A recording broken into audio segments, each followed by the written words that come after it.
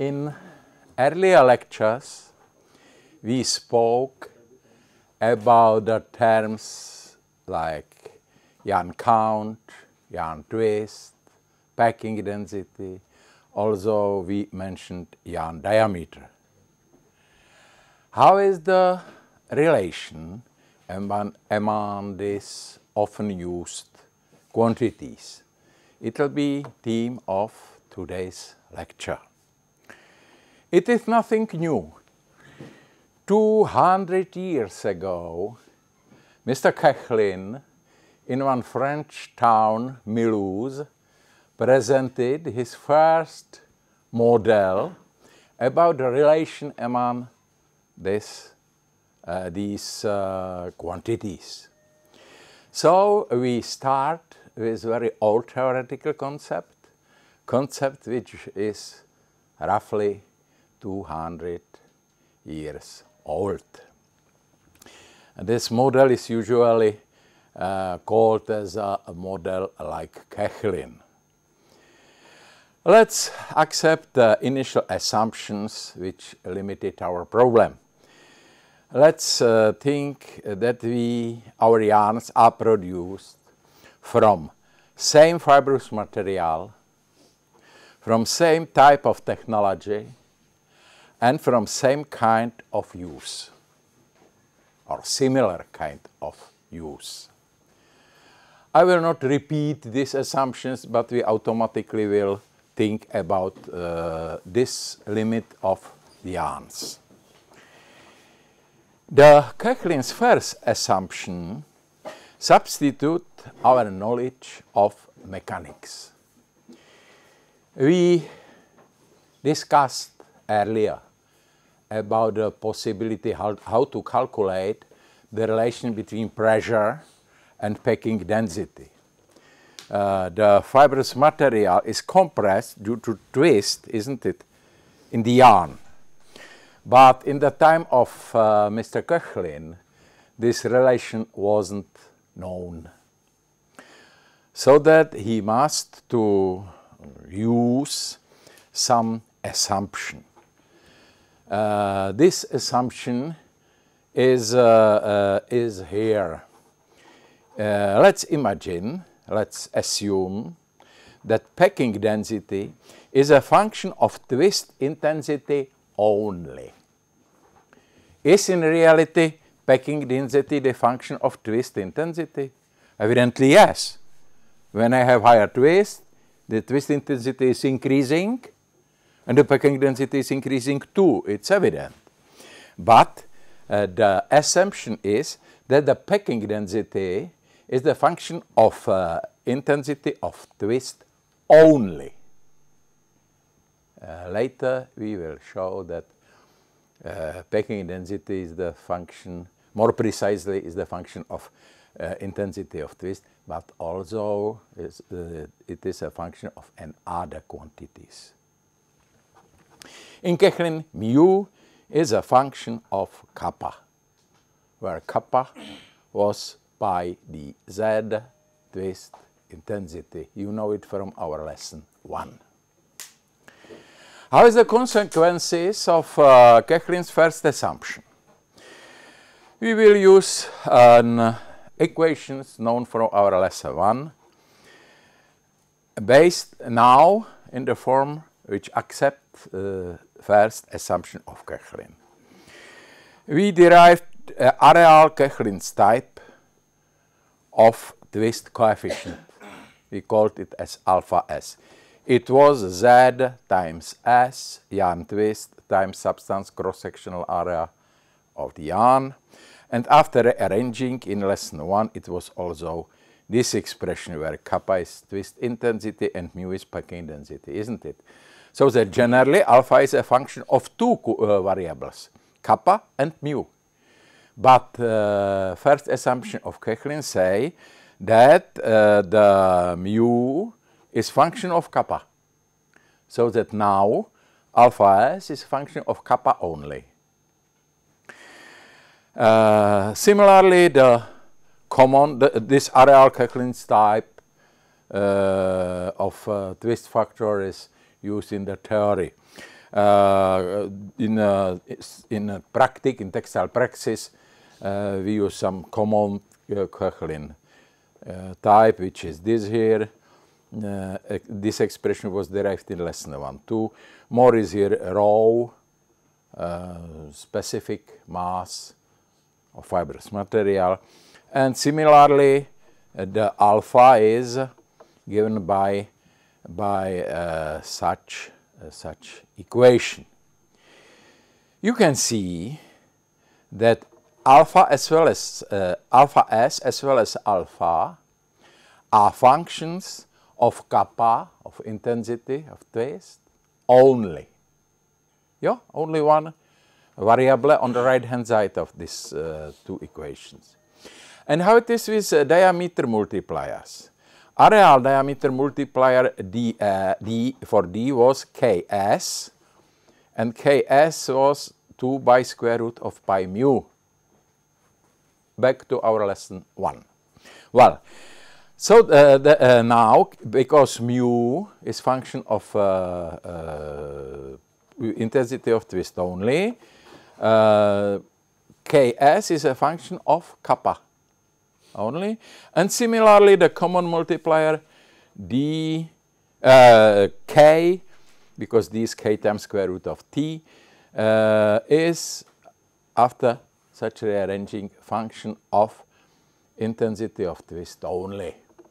These four quantities are now, based on the first assumption, the function of only one variable. It is kappa. It is intensity of twist.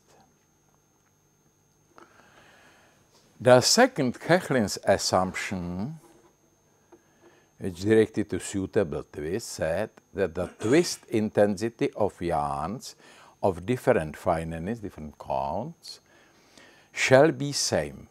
Kappa shall be constant. What is the logical root of this assumption? This logical root based on geometrical similarity.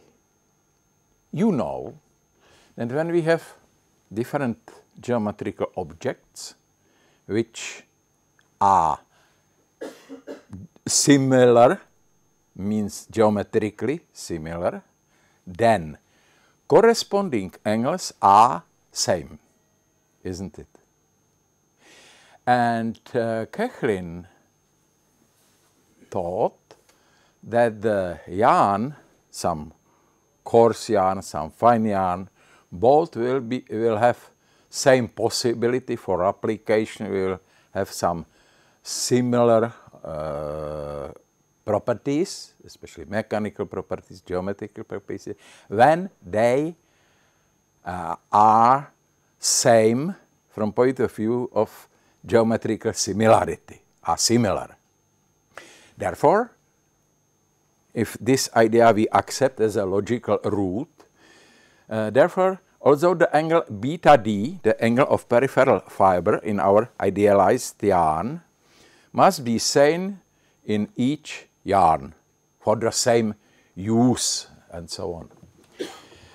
And what is it, the same angle? Tangent of peripheral angle, tangent of beta d, its intensity of twist, kappa, so that kappa shall be constant.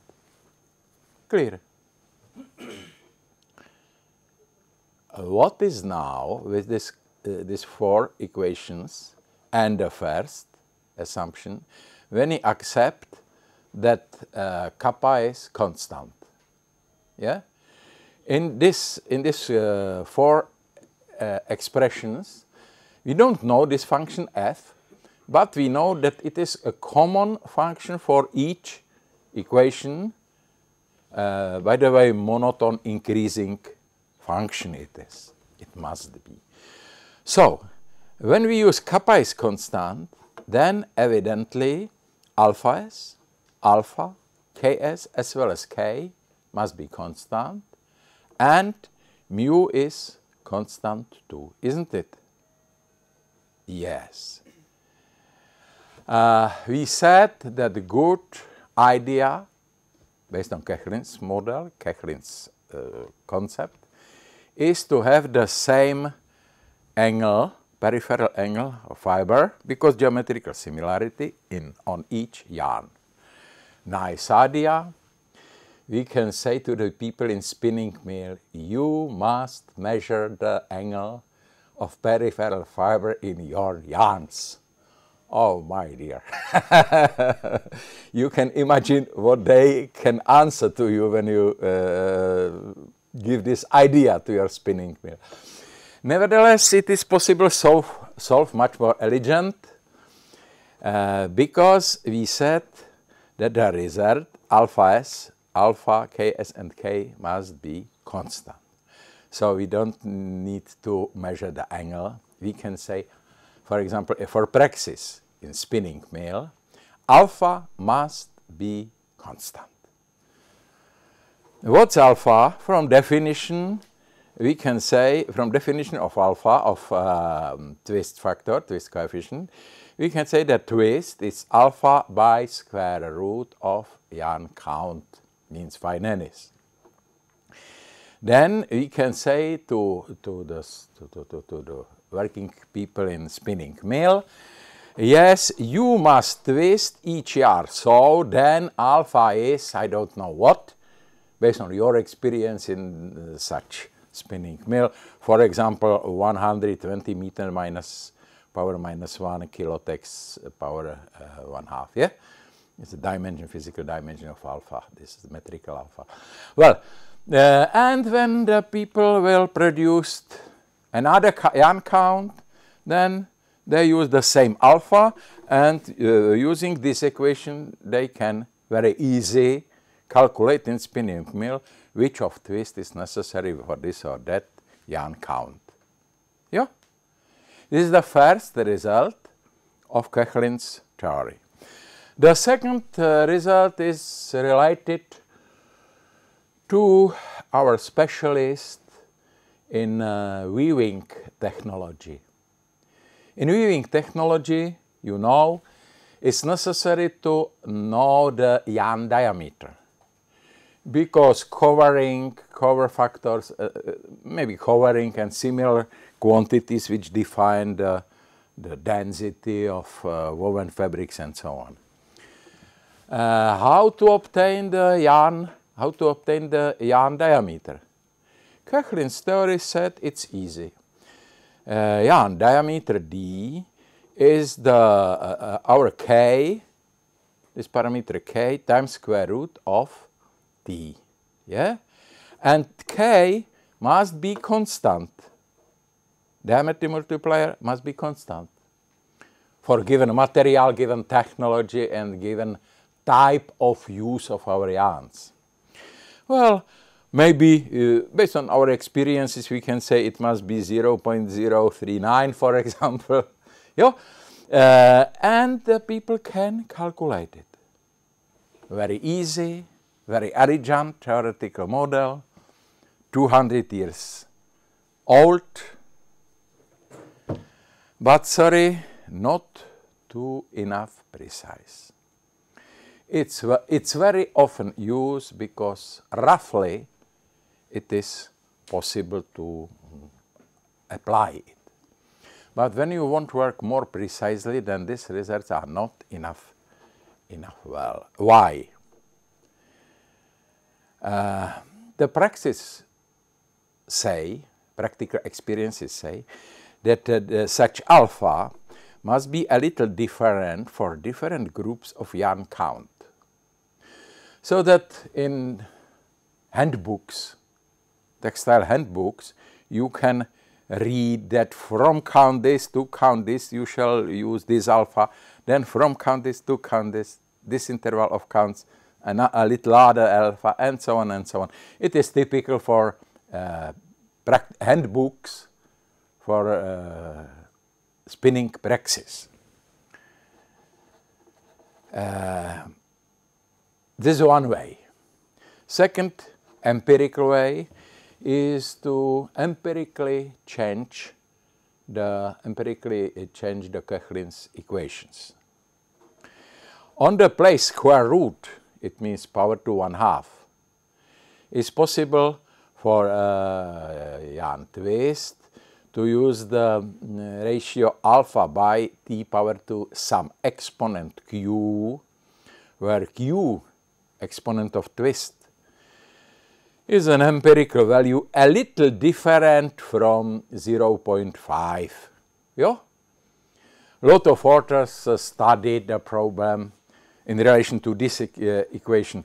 Which of exponent is the best? Kechlin said 0.5, isn't it, square root? Then a lot of authors have different ideas based on this or that experimental experiences.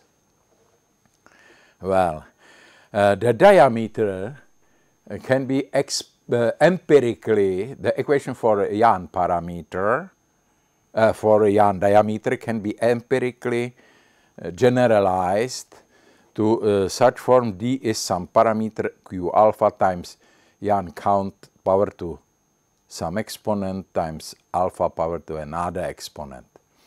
An example for these values may be good for carded cotton yarns is here. W is this exponent w, it is usually something around 0.56 in this equation, and the alpha, the exponent by alpha is usually minus 0.22. But it's a little my experiences, maybe another author can say another words, based on type of cotton beds or type of technology, based off lot local influences. Yeah. Why the model of Kechlin is not enough precise? His second assumption is very good, and it is the earlier after Kechlin experiences show that the geometrical similarity is very good idea. It's a very good idea. What is not too good, it is the first assumption that the packing density is a function of twist intensity only. Kechlin, I mentioned it, Kechlin in 1828 hadn't chance to use some model which respect the physical relation between pressure and compression of fibers inside of the twisted yarn. It exists some second way how to solve it. This way is in my checkbook, which Professor Ishtiaq has, and he can show you it if it will be especially interesting for you. The second way is go out from some differential equation of equilibrium of radial forces inside of the yarn body, and based of tools of continuum mechanics, solve this problem fully as a problem of continuum mechanics. I proved it early, a lot years ago. But there is a problem here. To this time, we don't know the relation between the stress tensor and strain tensor. Stress tensor and strain tensor are some structures very popular to say. To these days, we don't understand enough general the relation between stress and strain in multidimensional, three-dimensional case, especially for fibrous assembly. Therefore, we can calculate, we can derive the differential equation, but we haven't enough well input to this equation. We must make some assumptions, some simplifications, and so on. All this work is very, very difficult from point of view of mathematical tools. You must solve some differential equation and so on and so on and so on. Nice team. It was a lot years ago, the team of my PhD thesis. Well, but to these days, this way is not in the position to be practical tool for application. Therefore, we derived something in between very easy but not too precise theory of Koechlin and physically the best version, differential equation of radial equilibrium solving of this one, something in between, which is easier, not so precise from the point of view of physics, but better than Koechlin's type. Let's assume the known assumptions from ideal helical model. All fibers have the helical shape, all helixes have common axis, which is Jahn axis, all helixes have the same sense of rotation, each fiber coil have same height. We mentioned these assumptions when we analyzed the helical model. And fifth, the packing density is same in each place in the yarn. Then it's small repetition from helical model. Let's imagine some general fiber inside the yarn body. Yarn body is here schematically the cylinder having diameter d. Inside on some general radius r, this thick cylinder, thick black cylinder, is lying one fiber, red fiber, on the general radius r, helix shape.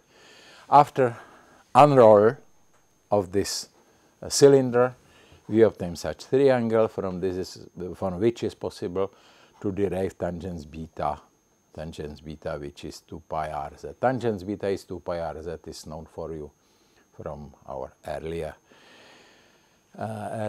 lecture. When you open some handbook about the mathematics, and when you find some properties of different curves, you also, for 3D curves, space curves, you can read also what is so-called first curvature, also named flexion, is used. This flexion, this first curvature of three-dimensional curve in the space, in the case of helix, is constant, independent to points on which we measure it, and it is K1 sinus beta by r. You can read it in each handbook. Reciprocal value of first curvature, it is radius of curvature. It is the radius of some ring, some ring, which can approximate our curve in a very, very theoretically infinitely small part. Yeah? You know what is it, this radius of curvature. So that the radius of curvature of such helix is r by sinus square beta, isn't it? Let's think now about a fiber lying in yarn body on a cylinder, hypothetical cylinder, of course. It is not from metal, it's only our imagination. On a radius r. This is the red fiber. Let's now think about the elemental part of this fiber, part UV. Yeah? This is the radius of curvature, RK, and the angle here is differentially small, it is angle d phi. In our fiber, let's be some axial force, capital F, axial fiber force. So when we, especially this part, when we will make a picture of this part, especially here, that you can see UV, our elemental part of infinitesimal small part of our fiber, on which is tangential force F, axial force in fiber. This is the angle. This is the angle phi, 1/2. I don't know why the straight line is not to see here. This is total angle d phi, and this is 1/2, and this is second half of angle d phi. So d phi by 2 and d phi by 2. Yeah. The projection of force F to the vertical direction is F times sinus d phi by 2. And we have two forces, then the resulting radial force is 2 times F sinus d phi by 2. Clear? If angle is very small, that we can write that the value of sinus is same that the angle. Of course, in radians, in each theoretical work, we shall calculate or think about the angles with radians. So that the sinus d phi by 2, it's d phi by 2 because it's elementally small. Then we obtain F times d phi. Volume of such differentially small part of the fiber is which of? Fiber cross-section is S, so the volume of this dV, it's length of this fiber times cross-section. Length of the fiber is a part of ring on the radius r. It is radius rk, of course. Radius rk, isn't it? And angle is d phi, so rk times d phi, it's length of fiber, times fiber cross-section, it's this here. This is, under rk we use r by sinus square. Clear? Or no? No. Okay, once more. Length of part UV of fiber is which? Radius times angle. Radius is rk, okay? Angle is d phi. So rk times d phi is the length UV. Now it is clear. Well, this is the length. Length times rk times d phi. Length times cross-section, fiber cross-section, is volume of our red fiber segment, or elemental segment. It is it, isn't it? And used now on the place of rk, our earlier expression, we obtained this here. Well, I think now it is clear. Let's calculate the centripetal force per unit volume of fiber. Now it's our force dP here by the volume of fiber. So dP by dV, using our equations after rearranging, we obtained that this force P1 is given by F times sinus beta by Rs, where beta is given by equation tangents, beta is 2 pi Rz. Clear.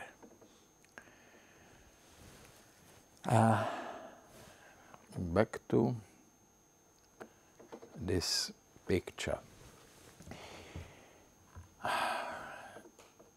Theoretically, each fiber theoretically each fiber compressed the material or can bring some force for compression. But really it can't be too real. The fibers around the yarn surface, in reality the packing density in vicinity of yarn surface is in reality small. The fiber-to-fiber contacts are not so intensive.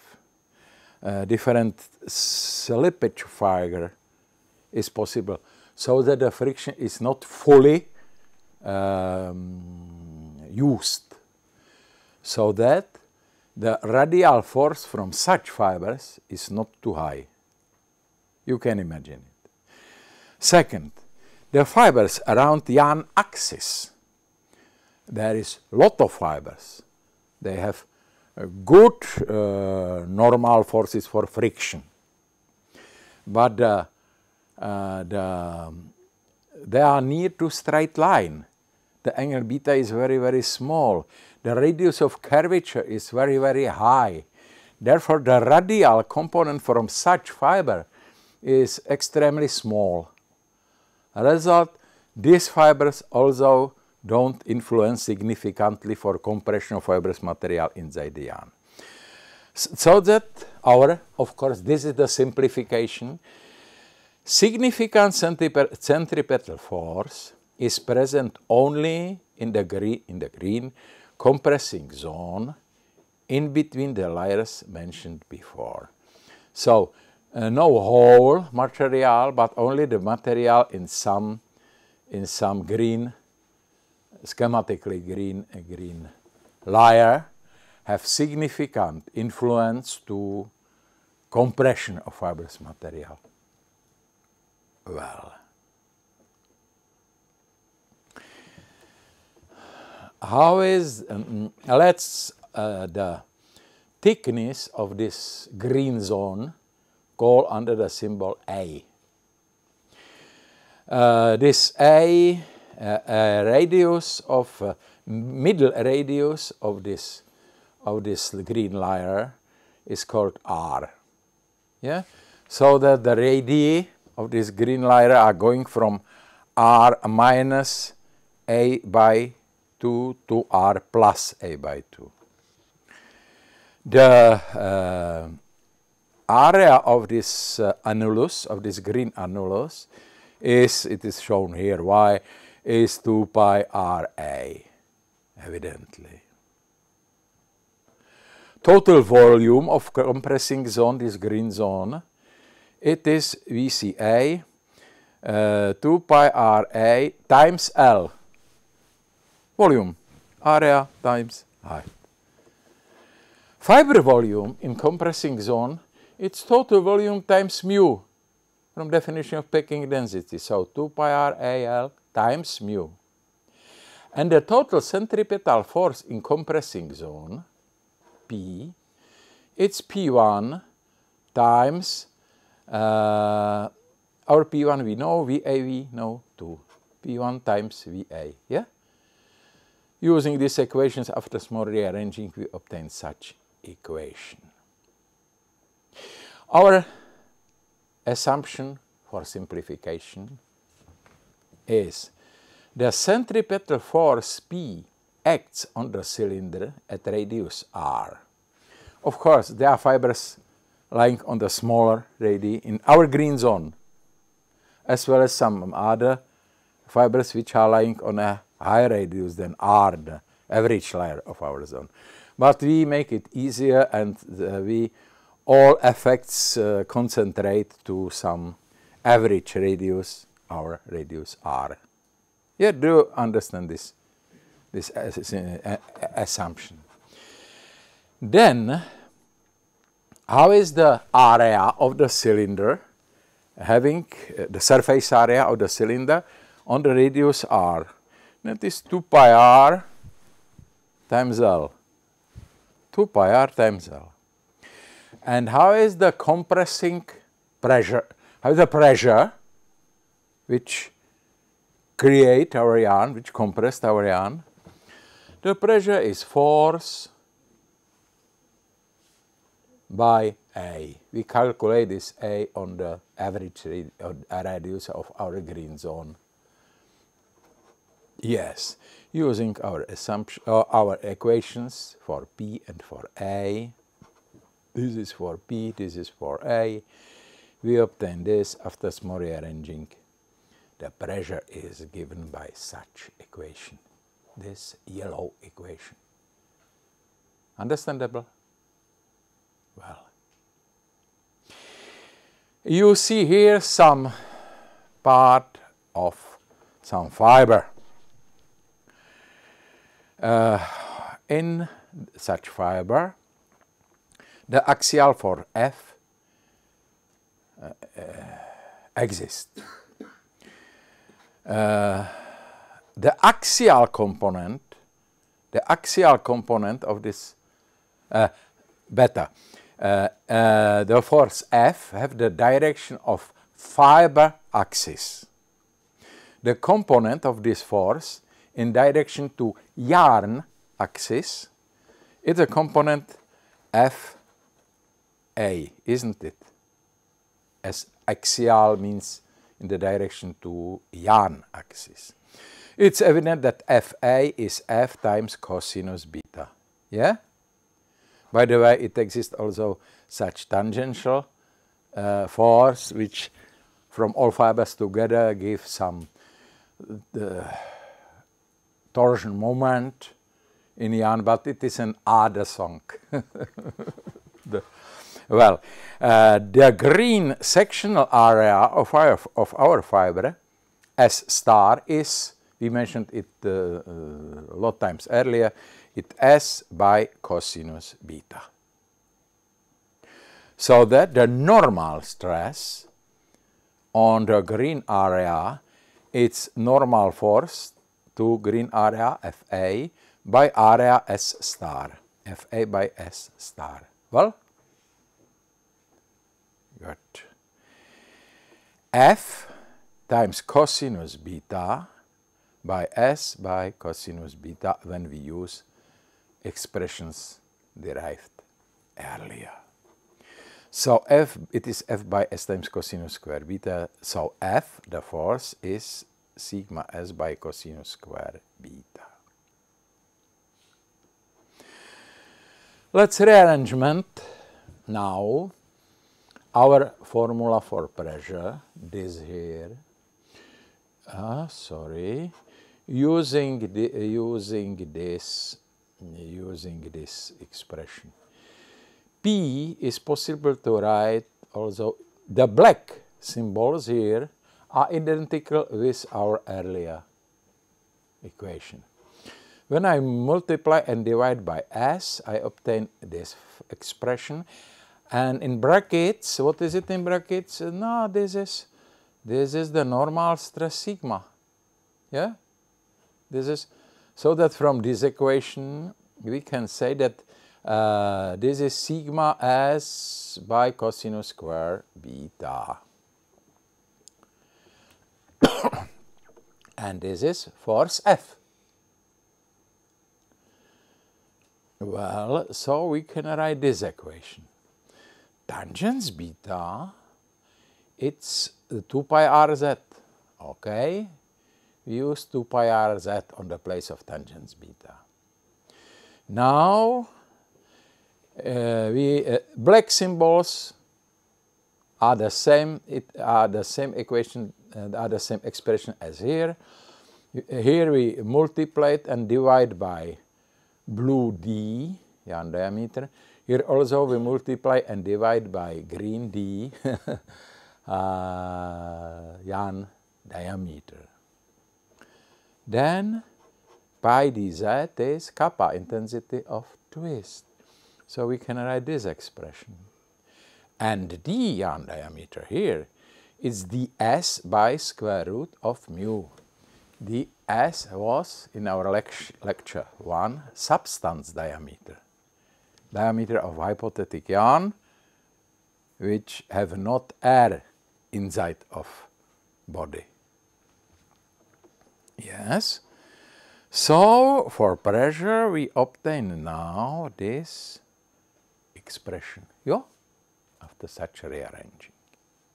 Let's continue our work with rearranging. This is a repetition from last slide. We can graphically calculate, write it also in this black symbols, and we multiply and divide by 4 times pi.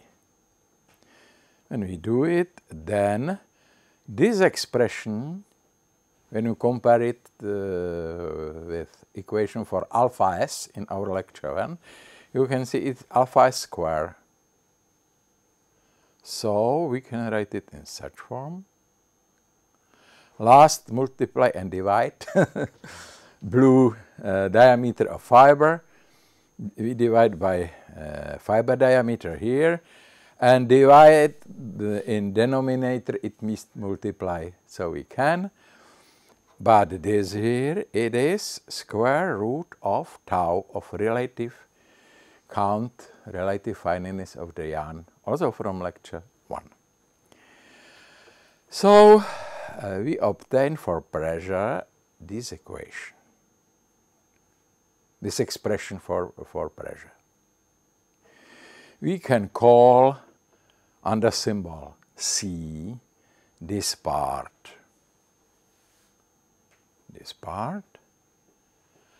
and so we obtain, what is here? We obtain the formula P is C times square root of mu times alpha s squared by square root of tau. What is the symbol here? Sigma is the normal pressure on the fiber in yarn cross section, fiber area in yarn cross section. A, it is thickness of our green zone, our compressing zone. D is fiber diameter. R is radius, average radius of our green zone, and D is yarn diameter. So we obtain this equation. Let's a little discuss the quantity C.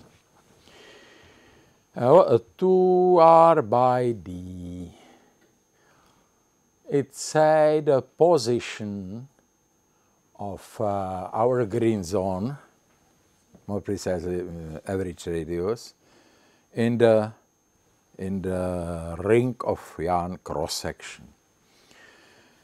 We can assume that this position, this ratio, because the geometrical similarity is a constant for yarn given technology, given material, and so on. Well, axial stress sigma in yarn cross section, we assume, is constant too. For example, the centrifugal force due to spinning is perhaps the same. No, the same. No, the centrifugal force, this stress from the centrifugal effect. Yeah. So that we can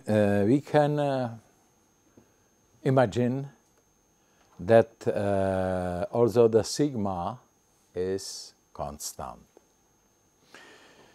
Relative thickness of pressing zone, it is the ratio A by D. It is difficult to explain.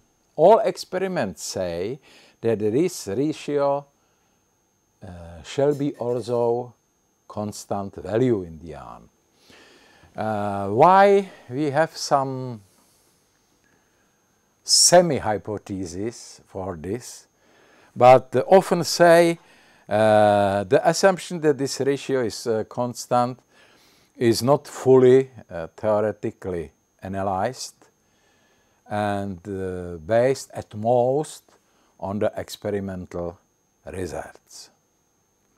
Nevertheless, we will use it. We will assume that A by D is constant too. Then whole this parameter C is some characteristic constant in the yarn.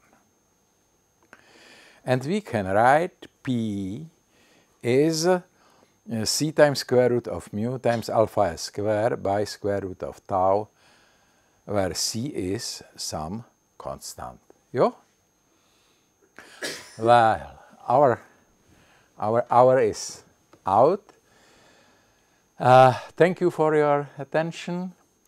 In next lecture, we will show how to apply so-derived pressure.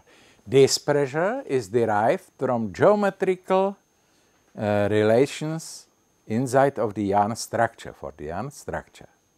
In next lecture, we will use also our known equation for pressure from our lecture about the compressibility of fibrous material. Yes, thank you for your attention.